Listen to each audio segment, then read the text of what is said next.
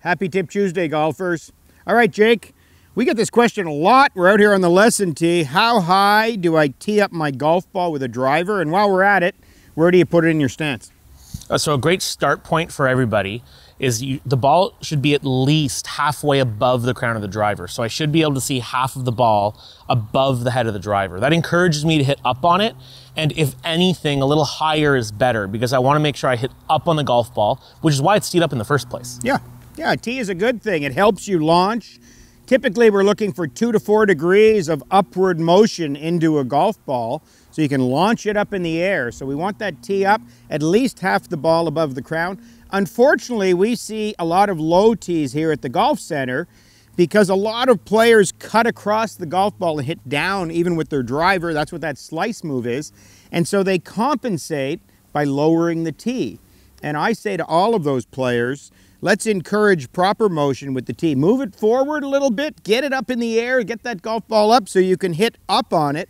And that will kind of force you to move into the golf ball properly. What about ball position, Jake?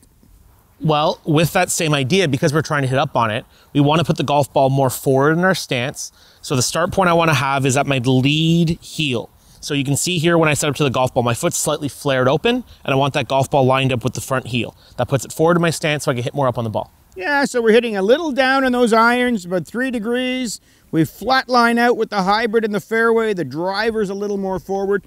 We do use that front heel. Now, it also depends on swing shape, though, so people don't have to be scared if they have a little more lateral move and leg, maybe a little forward of that. Absolutely. If they're a little more rotational, maybe a little bit back. You have to find the right spot for you, but it's definitely forward. Yeah, if you understand your golf swing and your release of the driver, it's one of those things that we can use the tee height and position to fine tune your launch.